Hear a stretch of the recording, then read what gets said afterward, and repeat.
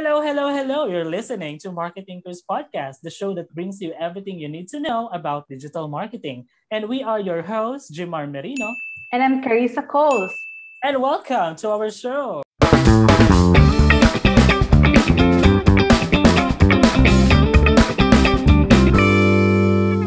Welcome to a new episode of MarkeThinkers podcast. I'm your host, Jimar Merino, and I'm feeling good today. What about you, Miss Carissa? I am. I am feeling good too, Jim. That's So good, far, so good. right? And we are very excited for this episode because we have a guest. Yes. We have a very special guest that will be joining us and talk about crafting the most effective engagement posts on social media. Okay, so wala lang delay, let's introduce our guest. Now, our guest for this episode is a graduate of Bachelor of Science in Business Administration, major in Marketing Management, my batchmate at Tarlac State University, a former marketing associate of Lamaha Group, and a freelance digital marketing strategist. So everyone, let's give a warm welcome to Clarissa May Isidro. Woo!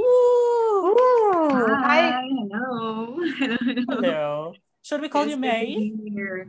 May, call me May. May, all right. Kumusta ka na? It's been a long time. Yeah, it's been a long time. I am feeling good, very happy, and really excited to be here. Alam ko kasi marami akong matututunan sa aking batchmate together with his partner, of course, Yeah. our RMP. Ano ba? Small thing. All right. Yeah. We're very, very excited to have you here kasi ngayon lang kami magkakaroon ng guest na outside of our team. You know, so Oh, we're talaga? very honored. So, first ba to? Yes. You're our first guest outside of the team. Wow. actually. And I guess feel what? privileged. You're the first person that popped into my head na invite. Wow! Uh, Aw. So touched. Kasi Yeah. alam mo, syempre since you were our first yata, no? First RMP sa batch. Or, Uh, along with another classmate. yeah, along with another classmate. And I think with the professor then. Mhm. Yeah. And I very much look up to you when it comes to this thing. Especially I know Wow. stories from your humble beginnings. Yan. Yan, nakakatuwa. Nag-isip ako, hindi ko ma-imagine. Of Yan, course. feel happy. Thank you Oo, so kasi much. Thank you. And I have a very fond memory of you din kasi. No? Do you remember back in the Advertising Congress, yung awarding night, then sa radio category, we both went to the stage kasi nanalo tayo ng first and second place. Mm. Yeah. Pakailan ba kami nun? Second kami nun, no? Second Second, kami. tapos kami yung first. Oo. No, I remember that. Kasi Yeah, I nandun ka. remember that and I enjoyed doing that. Alam mo, yun lang yung yun yung pinaka-naalala kong pinaka-ambag ko. Yeah. I remember doing that, the radio ad. It was fun. Mm-mm. And actually, that event was the wake-up call for me to pursue this after graduation. Wow. So that's the beginning. That's the story of our beginning. Now, today kasi we're going to talk about crafting the most effective engagement post on social media. And dito natin malalaman kung gaano ba tayo nagiging uto-uto pagdating sa mga nakikita natin online. Hindi ba? So, Budol, kumbaga. oo, nabubudol tayo ng mga nakikita natin. So, para sa inyo, what is an engagement post ba?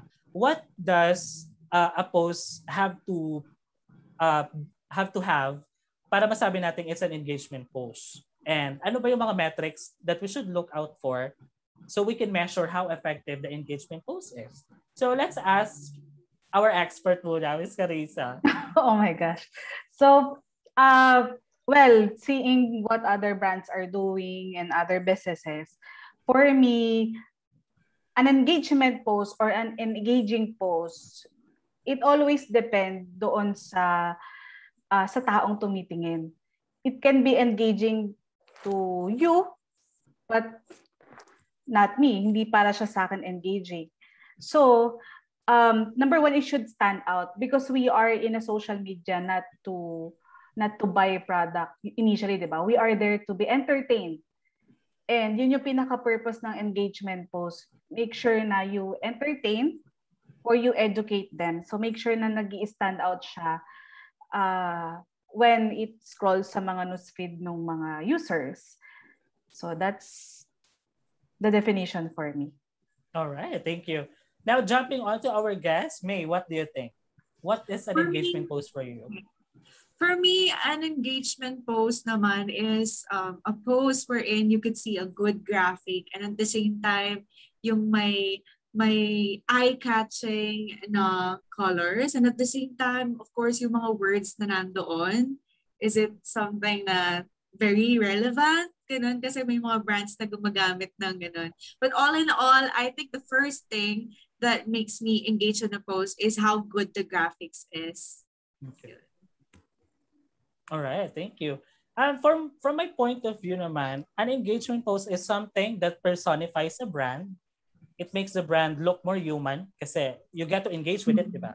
And minsan sumasagot pa sa'yo, nagre-reply back sa comment. Next is, of course, it sparks a conversation. Kahit anong post pa yan, if it sparked a conversation in the comment section, that's already an engagement.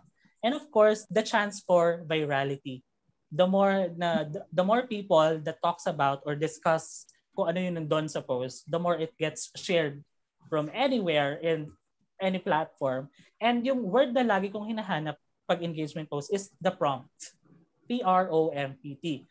Does it prompt you to comment or respond or engage with the post? So yun lang naman lagi hinahanap ko. That's also one of my the qualities na hinahanap ko when I QA the SOCMED post na ginagawa ng team. Does it prompt me to answer kung ano yung hinahanap nila? So that's one. So, moving on, what is your favorite type of engagements ba? Kasi marami tayo nakikita online from different brands, but what specifically ba yung mga laging yung ini-engage? So, what are your favorites, Miss Carissa? Well, kasi hindi naman ako, I'm a boring person. Hindi ako mahilig sa mga memes, mga SB19, yung mga ganyan. So ako, lagi social media, lagi yung tinitingnan ko. Yun yung I always engage to that post. Tsaka sa mga brands na pina-follow ko or yung mga interest ako na niche or topics. So number one, I always engage kapag may question. Kasi sabi mo nga it prompt me to answer. And kapag may question, syempre agad pa rin yung adrenaline rush, 'di ba? Uy, tanong, sagot. Ganoon na agad yung nasa mindset ng tao. So yun number one, I always engage to that post kapag ang question relevant sa akin. Number two, kapag maganda yung graphics. Yun yung nung na-amaze ako sa execution na hindi ko maiisip na ay pwede pala yun. Pero I don't comment. I just like and share kasi if they don't ask you naman to comment or yun, mag-tag, I don't do that. I just like and share. So very selective ako sa mga engage ko. So usually yung mga questions na yon sa groups ko nakikita. I don't yun kasi lumalabas sa newsfeed ko yung mga groups. Doon ako naka-join. I don't follow usually yung mga brands unless talaga titingnan ko sila because of work related. So, pangalawa, sa IG yon ma-engage ako kasi halos lumalabas sa feed ko is related sa social media and doon pinapakita din na yung mga nagawa nilang mga case studies, sample works, and mga ads. Yon, yung mata ko talaga kapag sa ads yan, talagang napapansin ko. Syempre, yun yung lagi natin ginagawa everyday, no? So, I have to be on the lookout ng mga ano yung ibang execution ngayon ng mga ads. So questions and kapag maganda yung graphics. Questions or polls. Alright. For me naman, lagi ko tinitingnan kung ano yung mga questions na tinatanong. Kasi minsan we have brands na talaga nagtatanong ng questions directly, di ba? Mm-hmm. Parang what are your thoughts on this? What do you think of the ganyan? Di ba? Lagi sila nagtatanong. And then andun, ang dami mag-aawa-away sa comment section, which is the point. Yun yung goal nila, di ba? To spark a conversation. Kahit ano pa man, saan mapunta yon. Kahit pag-personalan sila sa comments, basta they just want to ask your opinion and you will share your opinion. Next is the polls, yung they get to vote. But unfortunately, si Facebook, ni-remove niya yung ganong feature, which is yung nakakapag-vote ka. So instead of a page or a person, ang makakapag-voting ka na lang is if you are part of a group. Di ba? A Facebook group. in a community. And then sometimes they ask, vote for your favorite characters. Then may magbibigay sila ng options. Then doon mo makikita yung mga nagvo-vote. So doon na lang siya kasi parang doon daw nila nakikita yung direction of the polls, more in the groups, not in the business pages. Next is yung mga GIFs. I'm so fan of those kasi yung mga stop the GIF, yung mga find the missing ganyan, di ba? It prompts you to participate kasi may nangyayari sa screen mo. And then lastly are the contests. Of course, ano pa ba yung mga mother of all engagements kung hindi mga online contests? So it's either magla-like ka lang, may chance ka ng manalo. Mag-comment ka lang, may chance ka ng manalo. And it gives a persuasive kick dun sa mga nagko-comment kasi hello, magko-comment ka lang, mananalo ka na ng ganitong item, di ba? So, it really prompts them to engage. Well, I feel like nasabi ko na lahat, but I think meron ka pa ba share, Ray? So, what are your favorite types of engagements? Ako naman, personally, I like polls, especially sa Instagram.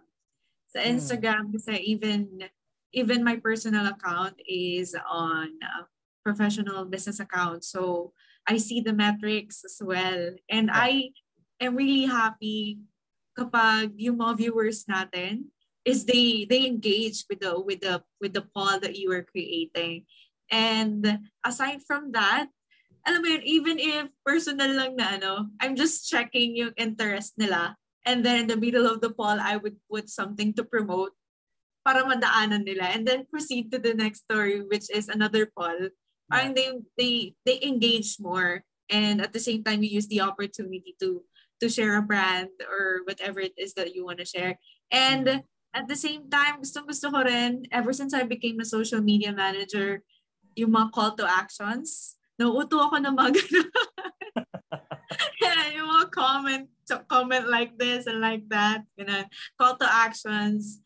Since I became a social media manager, I think it's, yung nafe-feel ko lang kasi pag the one that's managing that page for sure is looking for engagement. So I want to engage in this too, But mostly naman na dumadaan sa aking social medias are the brands that I am supporting, or the brands that I am into, the algorithm, ganun. And then gusto ko rin yung mga react options. Ano yun? Yung react if you want this. Like, love if you want this. Mga ganun. And I engage with that as well. All right. So those are my favorites. Okay. So speaking of CTA, CTA or call to actions are actually part of the total engagement post. But what does really make an engagement post? So we're going to dissect it one by one, and let me know if you agree with me or not, or may additional kayo, no? But for me, kasi when we dissect it, we dissect an engagement post, of course, it usually has two elements: the graphics and the content, or the words or the copy that inside the graphics. Next is how do we set them apart ba? So sa copy, we have three parts: the headline, the body, and the call to action. So the headline, ito yung opportunity mo to call out your specific target or the fans, or just grab their attention kasi people on social media have short attention span. Mabore lang sila sa'yo in just a few seconds, scroll past ka na. Diba? So on that first sentence, kailangan nakuha mo na yung attention nila. Then the body is going to be the most persuasive part of the copy or the engagement. Kasi doon mo malalaman ano ba yung meron dito or what's in it for me when you read it. Ba? Then lastly, the CTA or sometimes the mechanics. Like what should we do? What should I do para, alam mo yun, ma-count as engagement? So that's for the word. Now sa image, of course, it has a lot of elements. And parang same lang din siya sa components of a copy. Meron kang headline, meron kang body, meron kang CTA. And it really comes to the design, the colors na ginamit, kung ano yung mga nagpa-pop out doon na elements. Yeah, so basically, I think that's it. I want to share something lang. Something. One time, I saw a brand. I saw Greenwich, to be specific. I saw them post an ad. And surprisingly, kasi Greenwich, the brand colors, alam mo yung green, alam mo yung black background.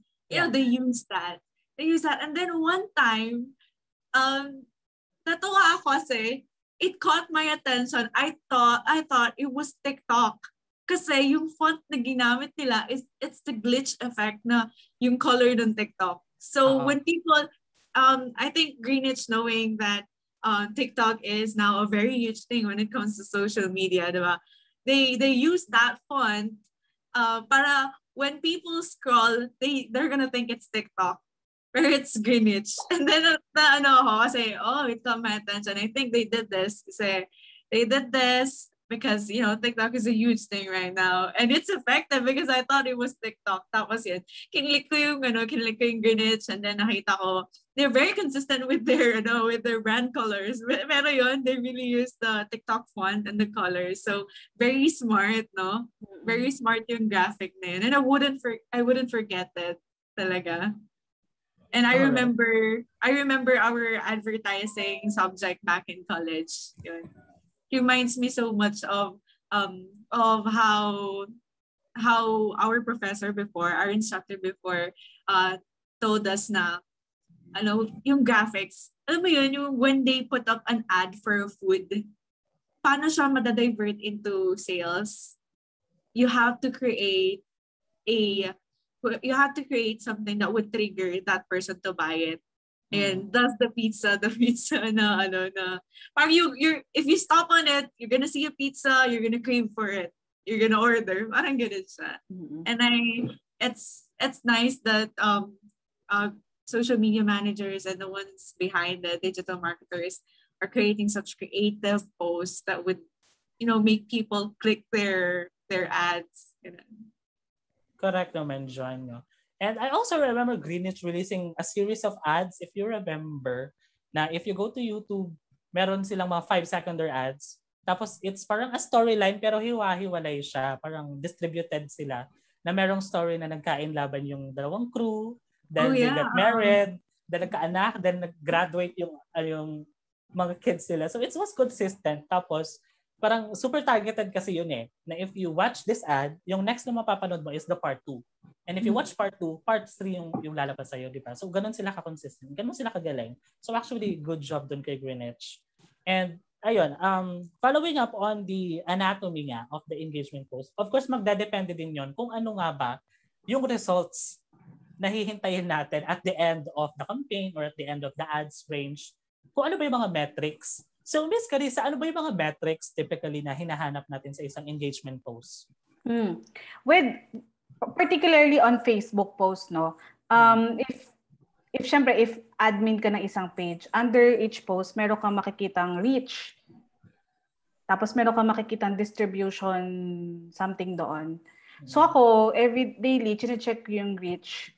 So may mga clients kasi tayo na, okay, they have to target 2,000 reach per post. So, kung yun na yung benchmark mo, so yun yung magiging target mo.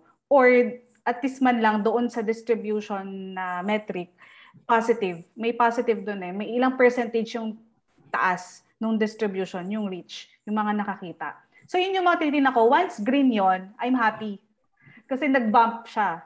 And also, doon sa gilid, sa insights, di ba, when you open the page, tapos sa gilid, meron kang last 7 days, last 28 days, mga ganon. Yun din, may mga metrics din yun. Kapag ka nakita ko na green, may increase, masaya. Pero kapag ka mababa, syempre, sad ka ng konti. But you will understand, may ginawa ba akong something, meron ba akong ginawang action or engagement post, or did we increase our likes, ganon. So, depende.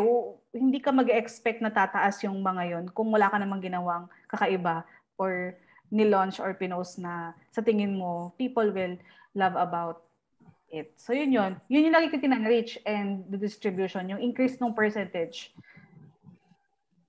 Okay. So, actually, kasi when I do the monthly reports, I always check then the insights of Facebook kung paano nag-perform lahat ng pinost namin for the month.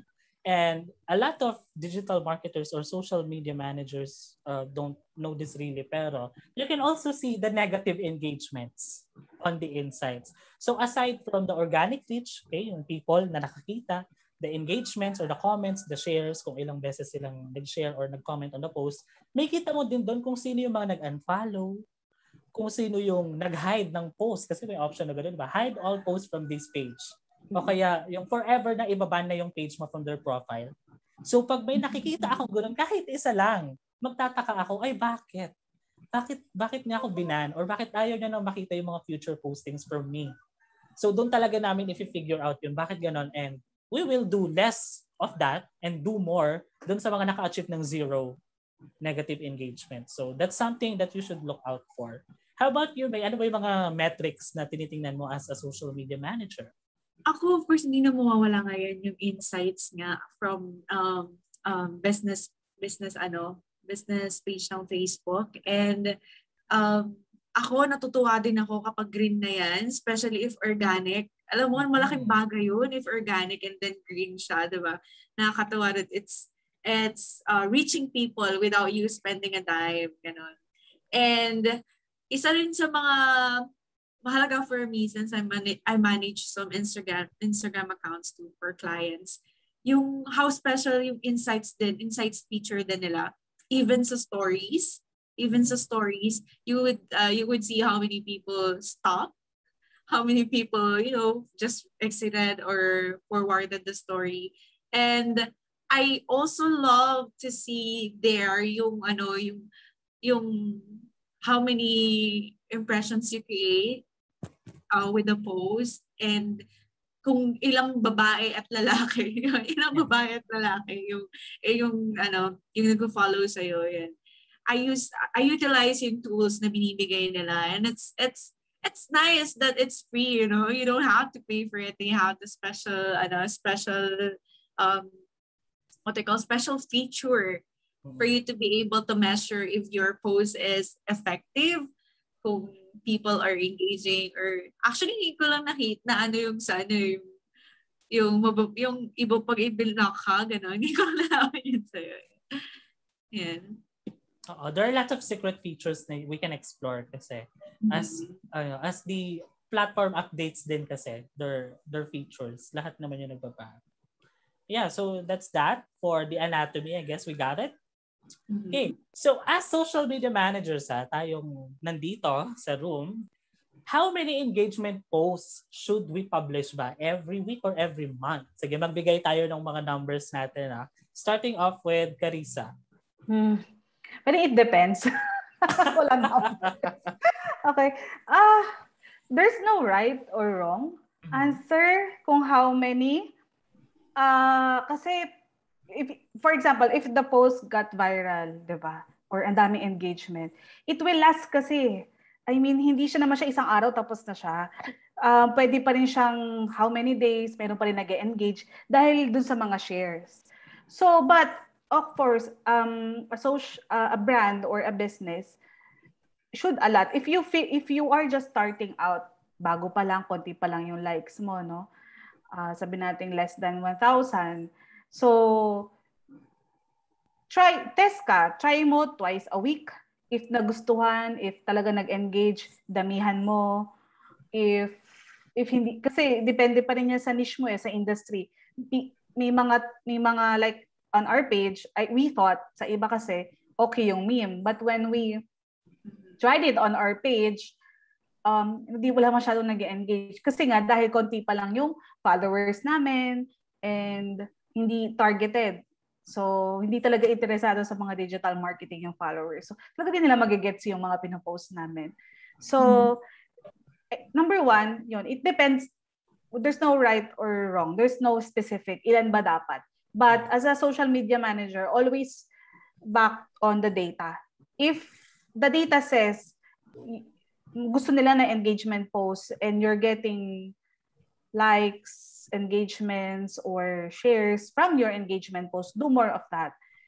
Minimum to a week if kaya, because there are resources, diba, that you need to consider. Yun, minimum yun. If you are a big brand, kung marami ka ng likes, shares, hindi mo naman kailangan everyday magpa-poll, magpa-ganon. Kasi malaki na so it's your chance to sell, 'di ba? And since malaki na yung following mo, kahit one engagement post lang yan in a week, dahil it lasts because of the shares and accumulate mo, it's fine na hindi ganun kadami if malaking following ka na. Alright. Well, I agree naman doon, no? And it really depends on, first, the scope. Kung hanggang saan ba yung ma-reach talaga or yung work ng isang client or ng isang brand. But for me, as I create campaigns every month for our clients, lagi ko sinasabi, 40% of the total content should be engagement. And the rest is trying to follow up, to close a sale, or to position your brand into their minds, di ba? Para maalala ka talaga nila. Alam ko ito yung nag-post ng ganun eh. Yung ganong cognitive na remark sa inyo, hindi ba?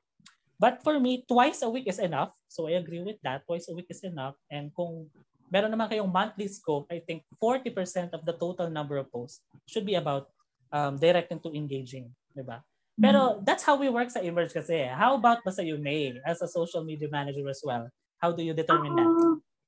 Ako naman, sa mga minamanage ko, sometimes I go 3 to 4 in a week. Yung mga ibang days naman, I use it to educate the people more about the brand. So, I think since yung mga yung mga hinahawakan kong pages, iba-iba eh.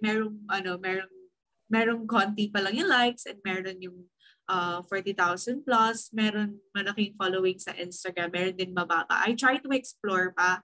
I try to explore working with different brands, and I find joy in seeing how engagement posts work.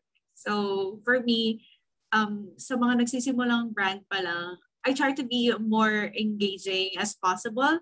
Kasi on average, I think one of the videos I watched before regarding social media, 7 to 14 times an audience would look at your post. They're gonna remember you, and it's gonna be a huge thing if you convert that one to sales. And right now, really trying to be as engaging as possible. So, tignan natin, marami pa tayong may explore as time goes by being a social media manager, since it's social media management is fast moving talaga. You need to be adaptive with how your audience react. Yeah, totally agree, because social media is a fast-paced platform for us digital marketers na kung hindi ka makasabay, may iwan at may iwan ka. Correct naman yun, di ba? Alright. So, can we cite some favorite brands of ours na when you see their post talaga nag-engage ka, it's either nagla-like ka, share mo, or nagko-comment ka when they prompt you to. So, let's give example siguro. I'll go first. First, I always look for customer-centric brands. Yun talagang they look out for the audience. May specific group of audience na tinatawag or may tinatarget talaga. So, isa na doon yung Netflix.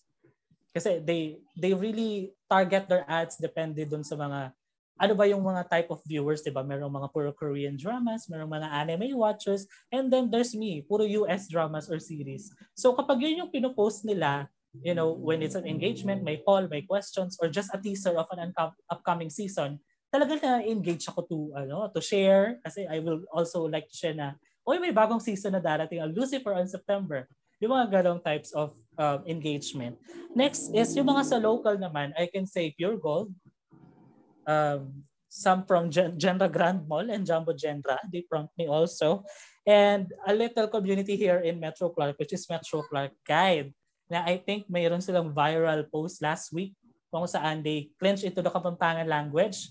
When they ask the audience, how do you say excuse me in Kapampangan? Girl, nagbardagulan sila sa comment section. Kaya tuwag-tuwa doon yung mga admin siguro doon, because it was a very successful post. Organically, nagkaroon ng 5,000 shares in just one night. Wow. So, I think that was a success for them. And another one is from the Drag Race or RuPaul's Drag Race, because I'm such a fan of the show. Lagi ako nata-target. And because super engaging ng mga audience at sobrang daming viewers ng show na yon, nagkaroon na tayo ng sarili nating franchise. So last week, diba, nagkaroon ng announcement or casting call for Drag Race Philippines, which is a huge news. Who's the host? to be announced pa, pero everyone is clinching on Manila Luzon from season 3. It's based in the US. Yeah, So, pero mas nagsasought kami for local, like Paulo Ballesteros. Yeah, Paulo Ballesteros. Yeah. pwede. Yun. So, those are the brands for me na lagi kong ine-engage when I see them online. Kasi frequent din sila mag-post eh. Kung hindi everyday, every other day, may nakikita akong bagong post sa kanila.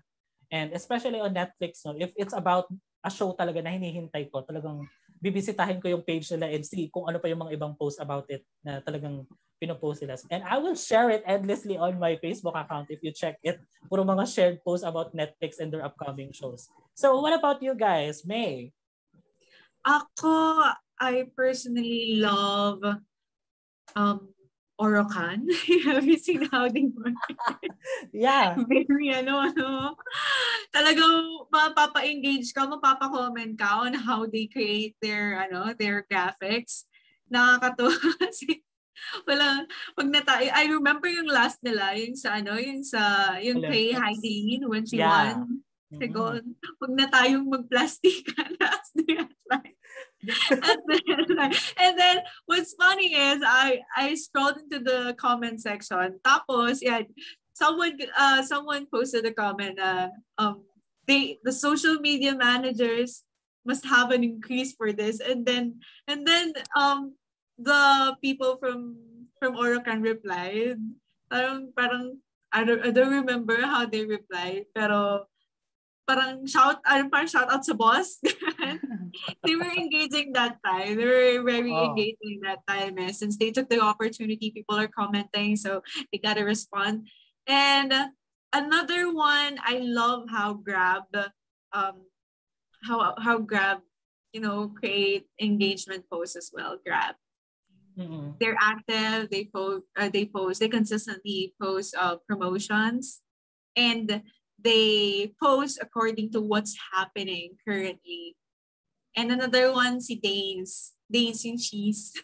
Oh, okay. Oo. Very creative then, and engaging yung post. To the point that they also created, alam mo yung frame for Facebook account, yung sa profile picture mo, they created a frame na may dalawang mayonnaise. So, people were just laughing at it. You're like, who would use it? Yeah, some of the brands that I really love. I agree as well. How about you, Miss Cars? Hindi ako mapag-follow ng brands kasi very, very random lang. Basta nag-appear sila.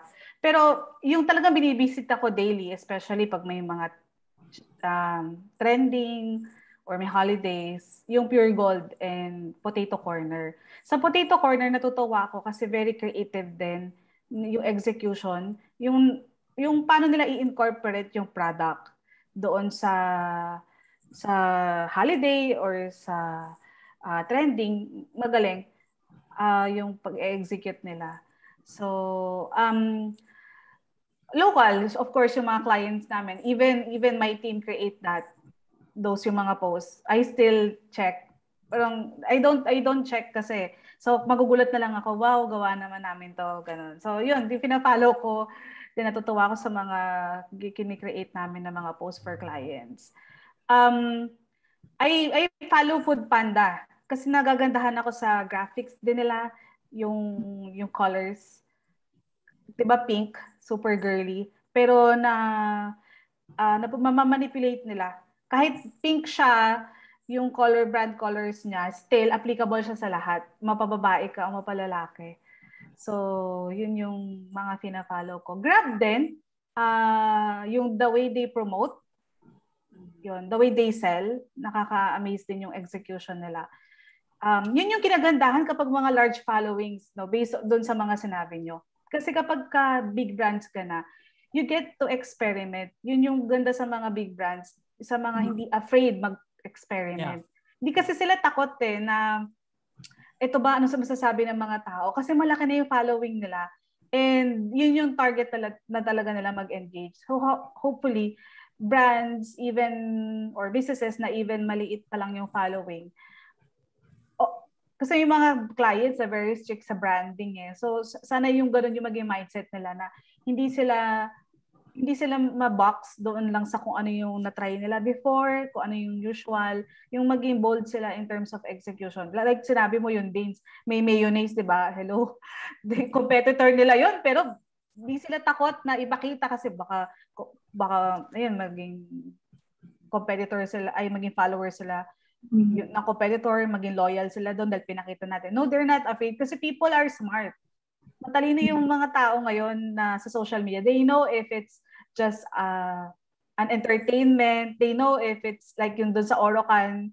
No, entertainment lang yun, pero grabe yung words nila, di ba? Yung parang isipin mo, if yung core value nyo as a business, we don't speak like that. Pero sa kanila, ginawa nila. Kasi bold enough sila eh. So, even yung billboard nila, if you were able to see it, parang the subject or the model, di talaga siya kilala. Parang parang hurt, parang naggawa sila ng nakuha sila ng model na instead na parang si Heart Evangelista, ibang ibang model siya. Tapos yung signature instead na Heart Evangelista, Hurt yung nakasulat. And then yung nakasulat, pumili kayo para next time may model na. Oo, 'di ba? Billboard. yung the way, yung brand tone nila at brand voice. Iniba nila eh. Kasi usually pag, 'di ba, pag big brands, formal 'yan. So, yun yung depende rin sa industry tsaka depende rin sa binebenta kasi nga naman kapag plastic, alam mo yung ganun, 'di ba? So, I think kaya yun yung naging reason nila. So, yun, lahat ng mga sinabi nyo, great examples, and I think iba rin sa personality. Depende rin. Yeah. Kasi yun yung personality nyo, kaya nyo siya wina-watch out. Yeah. Iba-iba tayo ng personality. But those are great examples. After all, yung engagement post naman, it's really not a one size fits all, diba? Yeah. Iba-iba pa rin talaga per brand voice, iba-iba. And that's what's fun. It's for us, I think for us it's fun kasi we get to experiment and to learn more. Yeah. And you get to influence. Like, I don't follow Danes, but nung sinabi mo, okay, it's something that I will check out. Kasi na-influence, parang okay, maganda siya. Yun yung power din ng engaging na post. Hindi man siya pina-follow ng mga tao, pero pag share mo, because they follow you, friends kayo sa Facebook or sa ibang platforms, magiging curious sila na, ano yung nila-like niya, ano yung kino-comment niya. Tapos, yun. Yeah. And that, ladies and gentlemen, is a perfect example of an engagement post. Go and check Dane's Facebook page na. Nag-promote na siya. Okay. So now we're on that part of the show where we give key takeaways or some tips for all the social media managers as well, all over the Philippines, all over the region, who are doing the same thing as we are. So what are the tips for social media marketers on creating content that we should give advice to? Ano yung mga advice natin if ever gagawa sila ng mga engagement posts? Sige, let's start with a very special guest, May. Okay. For me, you have to, tulad ng pinag-uusapan natin kanina, be consistent with your brand voice, with your branding. Of course, you have to be consistent with how you put on your colors kasi that's what's gonna retain sa audience natin. And at the same time, put your heart into it, into making the engagement post. You have to put yourself in the position we're in. If I was the audience, is this gonna be engaging for me? Am I gonna comment, or am I gonna react on this? And yeah, and always before you post something, or before you think of an idea on what engagement post to put on for your brand, you have to think of yourself first as an audience, and be consistent as possible. Hindi yung ngayon it's viral, you're gonna engage with them as much as possible. Even small posts na may small liking, small comments, you engage with the people still. just a simple recognition for them. I think it's gonna make people buy simple recognition too, diba? That they're commenting, and then you're gonna respond as a brand. Yun. I think people buy those things. Oo. May kilig kasi sa tao if napansin sila ng brand or if they reply. Minsan nasusurprise pa sila. Wow, nag-reply sila sa akin. Alright. How about you, Cars? Key takeaways? Oo, nasabi na magaganda yung mga key takeaways ni May. Go back to your core. Sino ka ba as a brand? Sino ka ba as a business? Because kung nag-work sa iba, it might not work for you. So, kilalanin mo sino yung audience mo. And you will know that kung bago lang yung isang page, you will know that as you test. Test, experiment, what works. And if like with the Metro Clark Guide, we've done a lot of posts and hindi namin makuha-kuha yung kiliti. And now, because of a lot of experiments, lahat ng topics tinry na namin. And yung nakakapag-viral pala ang Kapampangan. Na imagine, hindi namin alam yon, hindi namin maiisip yon at first na go back to your core. It's Metro Clark Guide, it's Kabalen, it's Kapampangan, it's Pampanga. And yun yung nagkaroon ng effect sa mga tao. So yun yung number 1. Hindi pwedeng kung ano yung nag-work, gayahin mo lang kasi baka mag-work. No. Iba yung audience mo. So yun kailangan alamin and pag-aralan sino yung mga followers mo. And from that point, mag-flourish din yan. Lalo na kung organic, hindi naman overnight yung success. So it's a lot of work lalo kung organic. And investment din yun. Mag-invest talaga sa being consistent. Alright. Thank you, Carissa and Clarissa. Now, for my day, I just have a few words lang naman. No? First, keep it simple and relevant. Keep it easy because no one likes a difficult task. So kung ipapalike mo lang yan, palike mo lang yan. Wag mo nang kung ano-ano pang instructions yung papagawa mo sa kanila. And keep it innovative. Kasi kung gaya-gaya ka lang, okay, what else yung special sa'yo, di ba? People will always look for something different. Kasi kung pare-pareho lang yan na lumalabas sa feed nila, okay, nakakaumay na, I will log off and transfer to another platform para tumingin ng mga bagong bagay. Hindi ba? And lastly, of course, measure, tweak, revise. Measure, is it working? Ilang tao na yung nakakita? Ilang tao na yung nag-comment? And then tweak mo to make it more engaging. And kung hindi nag-work, change it. So, doon ka mag-revise. Okay, what part of the content should we change? What part of the image should we revise? Yung mga ganun. So, simple measuring, tweaking, and revising will do good for you. Agree? Agree. Yeah, measure, tweak, and revise. True. Remember that. Word of the day. All right. And let's not forget na the brands should not just you should not just go with the trend. Social media managers, digital marketers should also not forget to think outside of the box, to be more creative as much as possible. Kasi someday, ikaw yung mag-start ng trend. You won't know it. Hindi ba? So, yeah, there are lots of possibilities. And I guess that's it for the entire topic natin. Now it's time for the fast talk. Are you ready, May? Fast talk. Okay. Yeah, it's just, bilis na naman to. Ready? Okay. All right. Spaghetti or palabok? Palabok. Beach or staycation? I'm sorry. What is it? The beach, the ocean, or staycation? Beach. All right. Facebook or Instagram? Facebook. TikTok or Snapchat? TikTok. Adobo or sinigang? Adobo. Coffee or tea? Coffee. Books or movies? Books. Sing or dance? Dance. I saw you dance, girl. I know you're a good dancer. No. All right.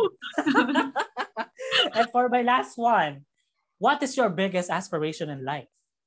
My biggest aspiration in life is to become a woman of an empire. So I want to become a girl leader, a girl girl boss. I wouldn't say boss, but I want to create an empire. Who knows? Yung second tallest building dito sa Tarlac. Sa atin pala. Wow, looking forward to it. Who knows? I'll work hard for it. Yeah. Who saw for that? All right.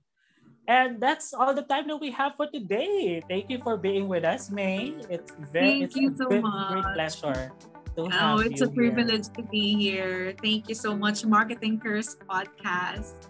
All right. Thank you. And thank you, everyone, and to our viewers and listeners, thank you for being with us today.